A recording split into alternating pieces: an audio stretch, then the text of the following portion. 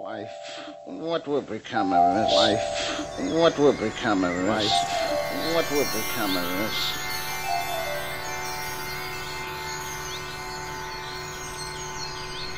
Hi Kickstarters! This is a new Hansel and Gretel book that also doubles as a shadow puppet theater. The Grimms published the Hansel and Gretel story 201 years ago. It was so dark that the Grimms changed it 7 times over the next 45 years to make it less scary.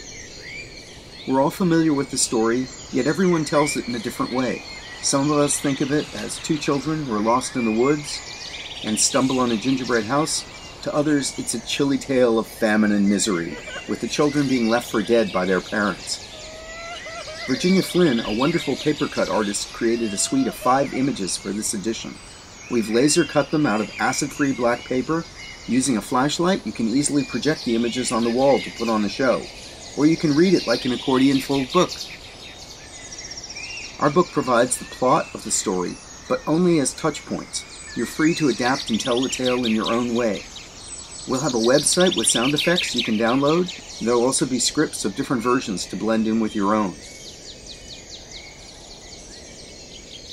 What we're hoping is that at least 100 of you will want a copy of this for yourself.